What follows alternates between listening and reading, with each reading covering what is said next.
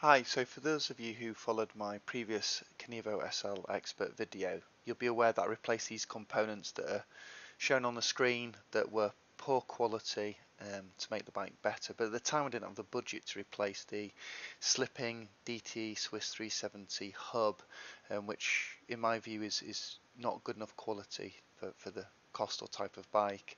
Same with the front hub, again a Roval branded hub. I've run carbon rims on my other bike, so I don't know if I just got used to them because I felt these rims felt flexy. So I thought good time now to replace those wheels with some gorgeous new carbon rims and hubs as well. So these are the DT Swiss EXC 1501 Enduro rims paired with a 240 hubs. The 240 hub has more points of engagement as a higher quality hub, so shouldn't slip. I also use this opportunity to replace the Butcher T7s and T9s with my usual DHF and DHR combination. So by this point I've replaced quite a few key components on this bike with carbon components and lighter components. So I wondered, with all these changes I've made, how close was my Expert to the S-Works model, so the 13 grand S-Works model? Yes, and now there's some key fundamental differences. The S-Works has got slightly better components, electronic gears, electronic dropper, and slightly better rear shock, and the coatings on there.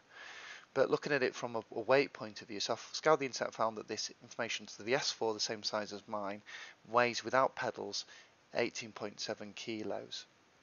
So at this point I thought, right, well, let's have a nosy and see what I've managed to achieve. So I got my luggage scales and I lifted the bike up 3 times. Now, as mentioned, yes, there are differences in components between my Expert and between the S-Works, but again I'm just looking at purely at weight. So